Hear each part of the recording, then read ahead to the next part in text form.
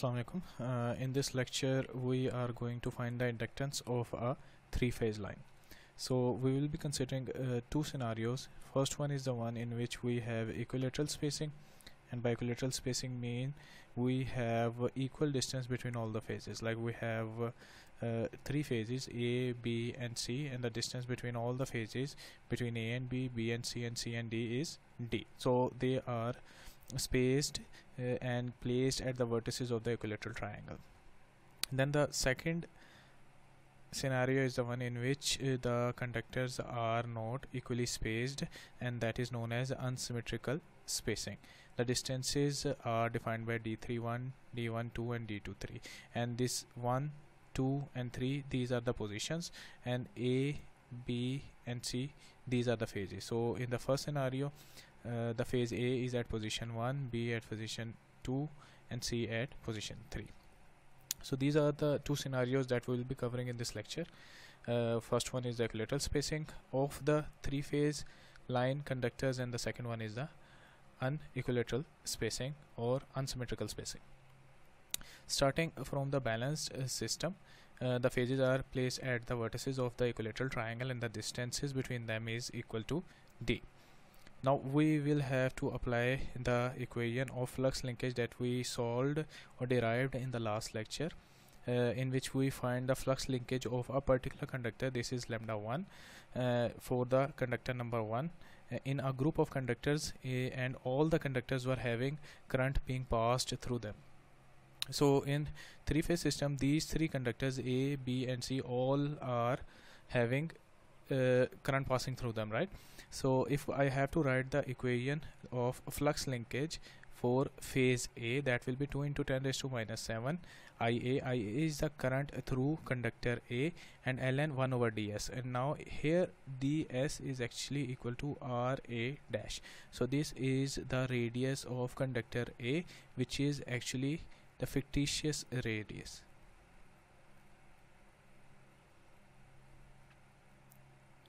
Now the second term is having IB. So this is the current that is flowing through phase B. So in denominator of the natural logarithm fraction, the distance of conductor B from A is D. So D is placed in the denominator. Similarly, for the current that is passing through conductor C, the natural logarithm term has D placed in the denominator, right? So the distances between A, B and C is D. That's why for the term that has that is concerned with the current passing through phase B, and the one which is concerned with the current that is passing through conductor C has D in the denominator. Now as the system is balanced, so it means that IA plus IB plus IC is equal to 0. So this is a balanced system. The summation of all the currents is equal to 0. So this IB plus IC can be replaced with minus IB plus IC. So we can replace this IB plus IC with minus A. So this is done in this equation, right? And now we have two logarithmic terms and they are separated by a negative sign. So it means that the second term of this equation can be placed in the denominator. So the equation will become IA into ln 1 over ds divided by 1 by d, and by further solving it, IA is equal to IA into ln d over ds. So this is the flux linkage equation that we will get if we will be finding the flux linkage for conductor A. Now as the three-phase system, the three-phase transmission line system is symmetrical. They are having the symmetrical spacing between them. So the conductors are having symmetrical spacing. So all the inductances for conductor A, for conductor B and conductor C, they will be equal. So we will be using this formula for the inductance, that is 2 into 10 raised to minus 7 ln d over ds. This d is actually the distance between the phases, and this ds is actually the radius of the conductor, and we are assuming that all the conductors are having the same radii. Now moving on towards the second part, in which we have unsymmetrical spacing. The distance between all the phases A, B and C, they are different. So for between A and B the distance is 1, 2, B and C the distance is D 2, 3, and between 3 and 1 it is D 3, 1, and these are the position 1, 2 and 3, and the phases are placed in position 1, 2 and 3 in this particular case. For the unsymmetrical spacing, there is a chance of unbalanced currents. Why? Because the distance is not same, so there will be unequal inductances in the system. So due to unequal inductance there will be unbalanced current. So to remove these unbalance or unsymmetry from the system, we have to apply transposition. So what we are doing to make the inductance of all the phases same, we will recurrently change the position of the conductors such that all the conductors, conductor A, B and C, have been at the position of the other conductors, right? So they will, the idea is such that we want every conductor to cover same distance in each of the position, in position 1, in position 2 and position 3. So we will be rotating phase A, B, C on these three positions, 1, 2 and 3. So once we will rotate these phases in different positions, then we will have the average inductance that will be same for all the phases, right? So this is the scenario that we will be applying. Like in first case we will have conductor A, B and C in position 1, 2 and 3. In the second case we will have the position changed, and in position number 1 we will have phase C, in position number 2 we will have phase A, and in position number 3 we will have phase B. And similarly we will change the position in the scenario number 3 as well. Now to calculate the inductance for position number 1, in this position we have A at position number 1, phase A at position number 1, and phase B at position number 2, and phase 3 at position number C. The same formula will be applied, that is lambda A1.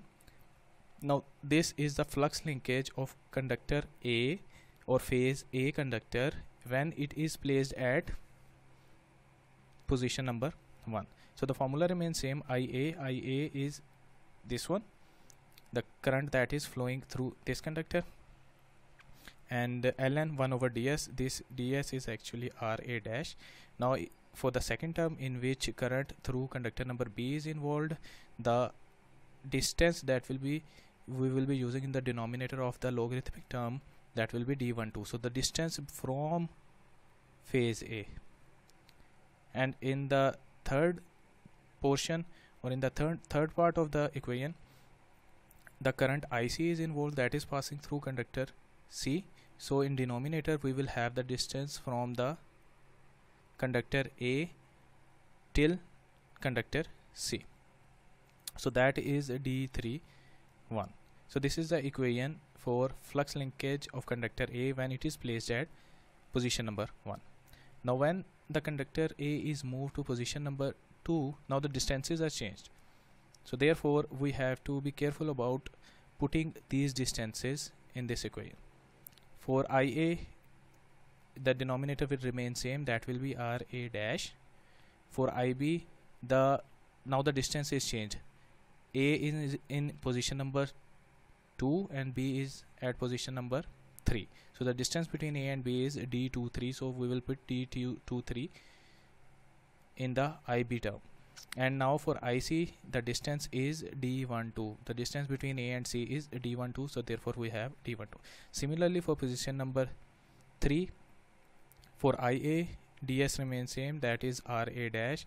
For IB, the distance between B and A is D31, and for IC, the distance between B and C is D23.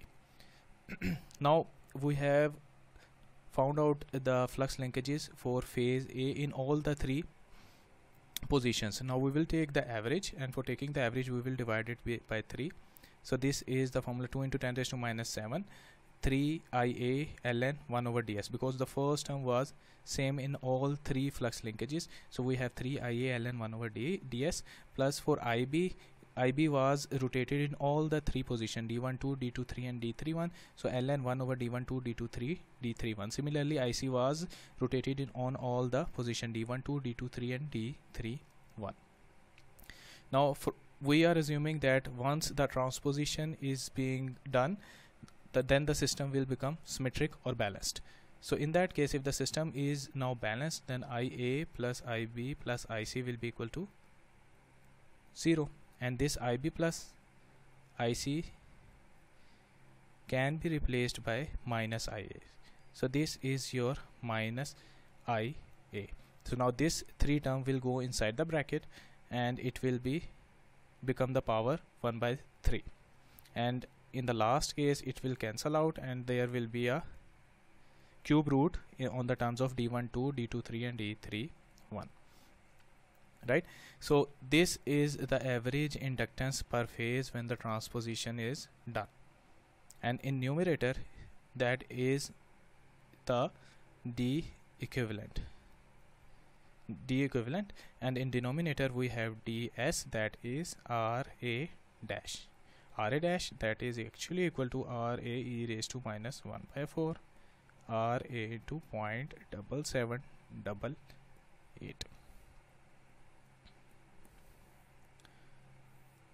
So now we have two formulas for the calculation of inductance. If we have equilateral spacing, then the formula is 2 into 10 raised to minus 7 ln d over ds, and if it is unequal spacing, then 2 into 10 raised to minus 7 ln d equivalent over ds, and this d equivalent is actually equal to cube root of d12, d23, d31.